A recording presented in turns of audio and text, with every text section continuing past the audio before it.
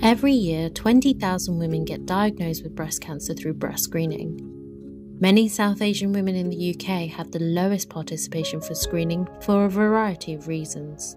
Shamim was one of the many women who felt nervous about going for a screening, and the thought of breast cancer made her feel scared.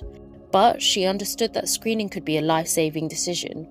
Through working with women like Shamim, we realised that there are a lot of unknowns and sometimes misinformation about breast cancer and screening, which is stopping women in the community from making positive decisions around their health. There are a lot of reasons why people from our communities find the topic of breast cancer uncomfortable. Culturally, we don't talk about our bodies, especially private parts, so health issues are kept quiet and private. And on top of that, cancer is generally a stigmatized word. We are committed to providing support within our family structure. And although this is a good thing, this can sometimes discourage women from seeking help outside of their families.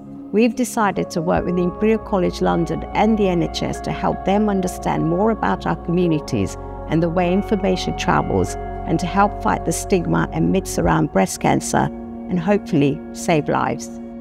Breast cancer affects many women in the UK, especially women who are older. 1 in 7 women in the UK develop breast cancer during their lifetime.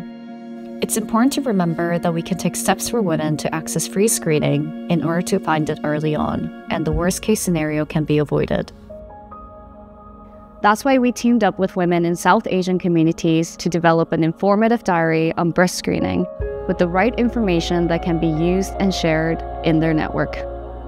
Our diary has been thoughtfully crafted to walk women through every step of breast screening, addressing common concerns and culturally adapting to questions around the topic.